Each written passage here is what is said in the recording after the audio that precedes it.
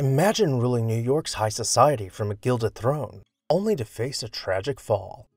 Hi everyone, Ken here. Today we are exploring the many mansions of the Mrs. Astor. Make sure to hit the subscribe button so you never miss a fascinating episode of This House. In 1830, Carolyn Skimmerhorn was born into an incredibly wealthy and prominent New York family. Her ancestors were some of the original Dutch settlers whom had arrived in Manhattan in the 1600s and had held on to hundreds of acres of land on the island of Manhattan. Her father was a shipping magnate worth the modern-day equivalent of millions of dollars, and when he passed away in 1850, she inherited a large portion of his fortune, making her independently wealthy, something which was completely unheard of for an American lady at the time. 3 years later, she married William Backhouse Astor Jr., and though the Astors could not lay claim to being original settlers in New York, they had been there for a long time and were now considered old money, with massive holdings in real estate. As a wedding present, William Astor Sr. gifted the young couple a stately brownstone in the newly fashionable neighborhood developing at the corner of 5th Avenue and 34th Street. The refined residence was reserved in style, with plenty of space for the young couple to grow their family. Carolyn spent much of her time here raising her kids, with very little entertaining, but that would all change when William Sr. passed away and left the couple $45 million, the modern equivalent of $1.2 billion.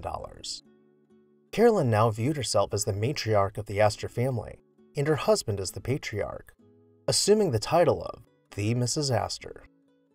Heading the family came with the expectation of entertaining, and her cozy, family-oriented house needed a major overhaul to accommodate large parties.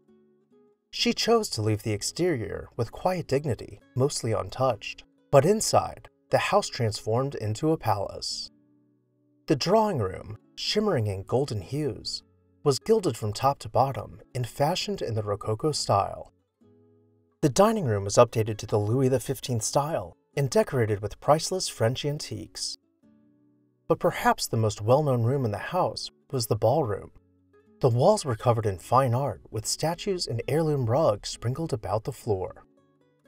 In total, the ballroom could comfortably play host to 400 guests, which eventually became the number of people which Mrs. Astor and her good friend, Ward McAllister, would deem suitable within high society, coining the term the 400. Of course, a family of such stature did not just entertain at their own home. They had purchased Ferncliff Farm in Rhinebeck, New York, the childhood home of Mrs. Astor's mother-in-law. Then, just as Newport, Rhode Island was becoming the place to summer, Mrs. Astor purchased Beechwood.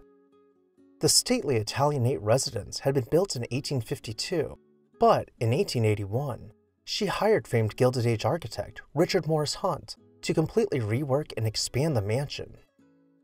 To best accommodate her social activities as the reigning queen of high society, the ballroom at Beechwood was designed to host 400 guests. The rest of the rooms were lavishly decorated with only the most fashionable furnishings of the time, and guests could enjoy riding horses, yard games, yachting, and taking a stroll along the cliff walk as waves broke on the shore below. When the 8 weeks of the summer season had come to an end, Mrs. Astor would leave Beechwood for the year and return to her brownstone mansion, which was now just down the street from the newly completed Central Park. But not all was well at her home. Her brother-in-law had torn down his house next door to Mrs. Astor and built the Waldorf Hotel, which towered above the brownstone. As more developers tore down mansions and replaced them with skyscrapers, the area became too congested, with crowds of people and the constant sounds and smells of buggy-to-buggy, horse-drawn carriage traffic. After living in the house for 40 years, she teamed up with her son, John Jacob Astor IV, to demolish the brownstone and build a hotel to compete with the Waldorf, which they named the Astoria. Meanwhile, they rehired architect Richard Morris Hunt to design for them the largest duo mansion ever built in New York City. Constructed in 1896 and designed in the Chateauesque style, the palatial duplex faced Central Park from the corner of 5th Avenue and East 65th Street. On one side was Mrs. Astor's home, and on the other side was her son, John Jacob Astor IV's home. Entering Mrs. Astor's side of the duplex, you would pass through the vestibule to arrive in the grand stair hall. where a sweeping marble staircase skirted the marble walls below a leaded skylight. Guests would be escorted to the reception room to comfortably await the announcement of their host. Then, if you were in her house for an informal event, you might mingle in the drawing room, finished out with floor-to-ceiling gilded wall panels and decorated with antique European furnishings. Perhaps if you were paying a visit for a more intimate affair, you would find yourself sitting at the dining room table, facing Mrs. Astor, who sat in front of the statue of Venus. But if you were there for a ball, you would find yourself in the largest room of them all, the ballroom. Rising 4 stories from the floor to the skylight, statuary took the place of corbels supporting the ceiling above walls which were covered in art.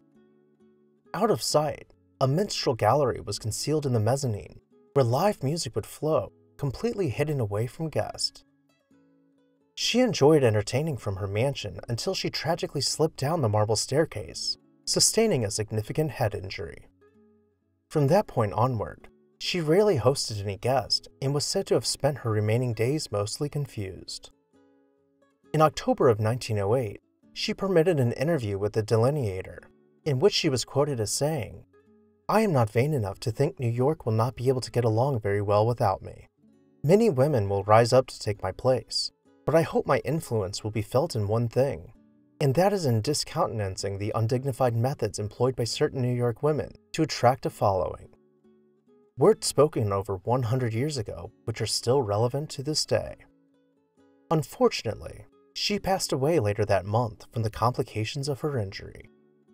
The duo mansion passed to her son, John Jacob Astor IV, who made significant changes to the home, essentially joining both sides of the house. Its interior spaces became grander than ever, and the house was once again filled with guests for lavish parties and balls. Beechwood was also left to him, where he remarried in the ballroom. Unfortunately for John Jacob, he was aboard the Titanic when it sank.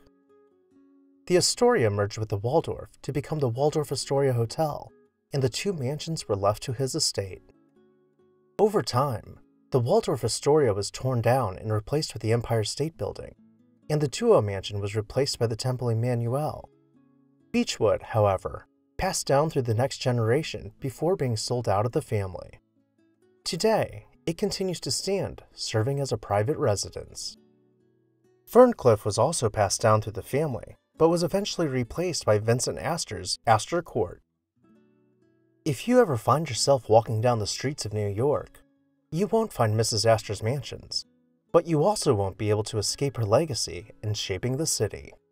If you enjoyed this video, check out this playlist where we take a deeper look into each of Mrs. Astor's mansions, with more photos and more in-depth history for each. Also, let me know which mansion was your favorite down below in the comments section. And don't forget to hit the subscribe button so you never miss an exciting episode of This House.